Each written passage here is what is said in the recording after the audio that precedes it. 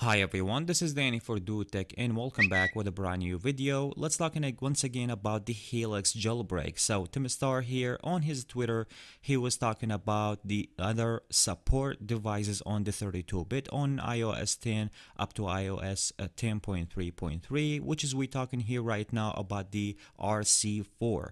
So let's go ahead and talking about that. Okay, so Timestar right now he pushed a new update. That update is gonna be covered a lot of firmwares, and let's talk in here right now about if you are running the 10.0.x on your 32-bit device right now, that jailbreak you can use it.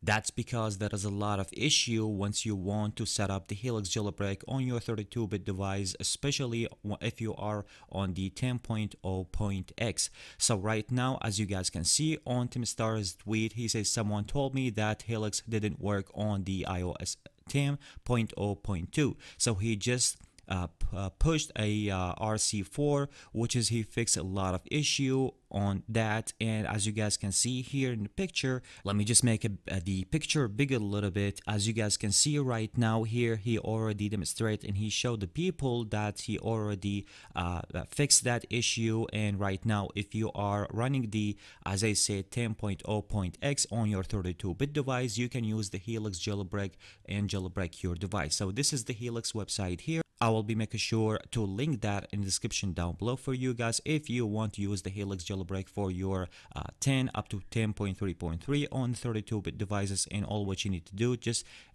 download the IPI file using the CD impactor to jailbreak your device. If you don't know how to do that, I will be linking another video to showing you guys how you can jailbreak your device using the h3lix. So let's talk in here about the installation. So the installation, as you guys can see, you can go ahead and read it as I said with the CD impactor.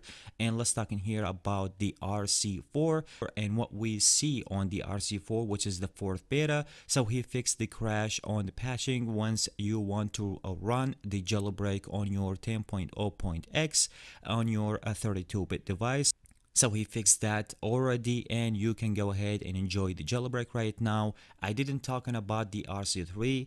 Too many stuff the Tim Star he add once he released the 3rd beta. One of the things he already right now support the 10.2. If you are right now on a 32-bit device running the 10.2, you can go ahead and download the h3lix jailbreak in your device, and many other fixing stuff when he released the 3rd beta.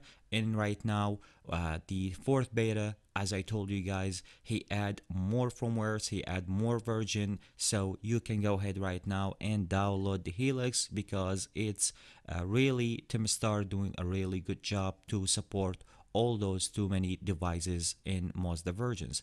So that's the last update about the Tim Star, and this is what Tim Star is actually do about most of the things. And this is most of the information that I have right now about the RC4 and the RC3.